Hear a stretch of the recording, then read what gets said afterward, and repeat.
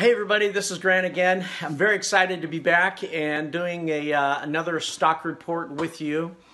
Today I'm going to be talking about two things, or I'll be emphasizing two things. The first one is I'm going to be talking about or illustrating market structure. So when we make stock decisions or trading decisions, that's something we should be aware of. We should keep track of what the current market structure is. So I'll show a technique for doing that. The second is going to be around momentum. And how do we keep track of momentum, what we should know about it, and how it relates to the market structure. So, in principle, as I go through these stock picks today, keep an eye out on those as I'll be emphasizing how to use those to our advantage. Looking forward to doing this with you, and as always, trade safe.